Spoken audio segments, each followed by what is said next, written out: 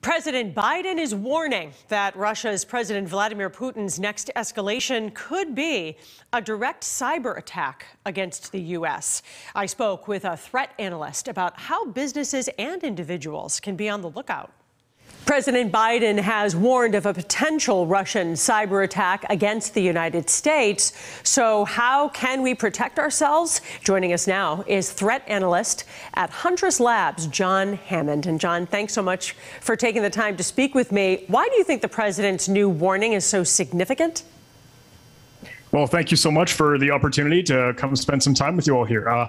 Seeing the new messaging from the president on the potential of, hey, exploring options from Russia on cyber threats and attacks against the United States is certainly a bit of a scare, but I don't know if this is news or some earth-shattering thing to a lot of folks. I think, hey, this doesn't come as quite a surprise. But it is, in my mind, a good thing to see this proactive messaging. It is great to see this preemptive preparation and that, hey, we need to alert everyone. We need to bring shields up in both private sectors, in both public government, et cetera, to get this thing locked down, because it's not going to happen in a silo. This does take everyone playing in concert. He wants companies, federal agencies, government offices everywhere to really shore up their security, backing up all kinds of information. If there were to be a cyber attack on our infrastructure, what would that look like?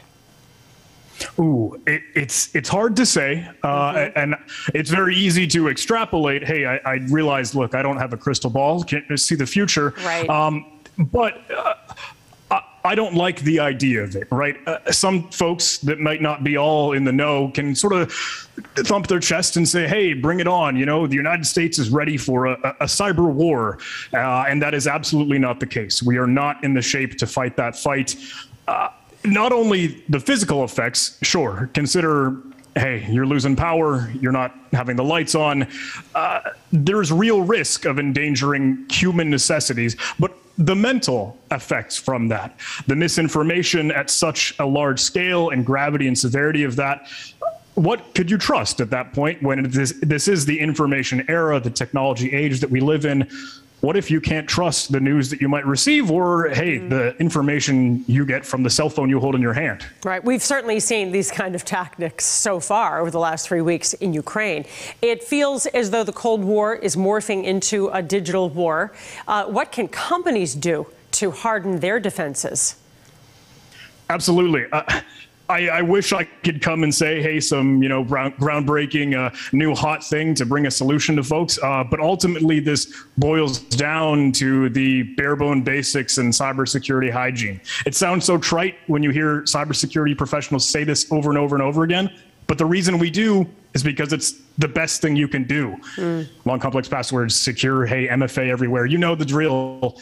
But ultimately, I reiterate that, and we underscore that all the time, is because there are so many businesses, small to mid-market, of course, and even some, hey, larger enterprise corporations that don't have that in place. Having the incident response plan, having the business continuity plan, the disaster recovery, all of this should have been put together maybe a year ago. That's the best time. The second best time is now.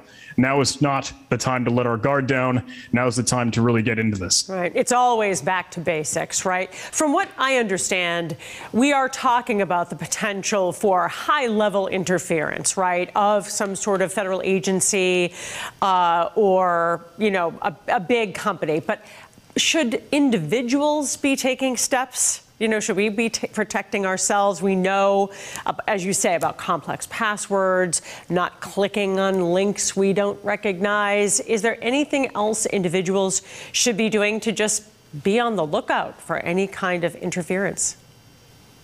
You said a key word there, and I'm very happy you kind of clued it in, is, hey, the best that we can do is be on the lookout, be vigilant, and keep our ears to the ground of the threat information, the threat intelligence, hey, whether it's information and computers that you might end up working with on a day-to-day basis, what software pops up, what do you use?